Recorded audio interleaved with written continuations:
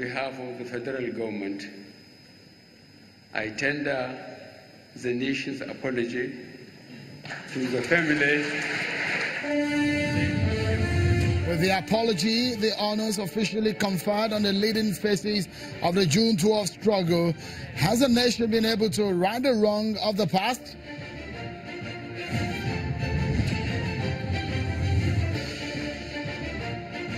The June 12 pronouncement might just be a political masterstroke from the president. One of his critics, Olisa Agbakoba, says the president might be a good candidate for 2019 on one condition.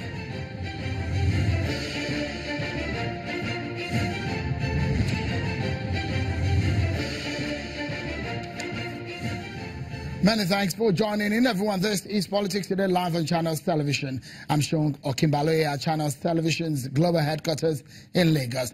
It's June 12, a day which, from all indications, will now carry a bigger weight on the Nigerian calendar.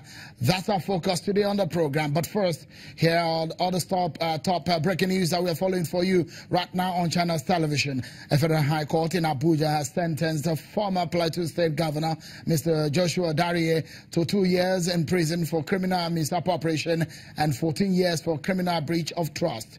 All charges are to run concurrently without an option of fine. The court found Mr. Dariye guilty of 15 out of the 23 counts bordering on criminal breach of trust, dishonesty, and diversion of funds meant for the ecological needs of Plateau State. The judge, however, did not find him guilty of eight of the charges leveled against him by the Economic and Financial Crimes Commission. Counsel to the Anti-Graft Agency, Mr. Rotimi Checkers, is opposing the defense lawyer's plea for mercy and asks the court to impose a maximum sentence.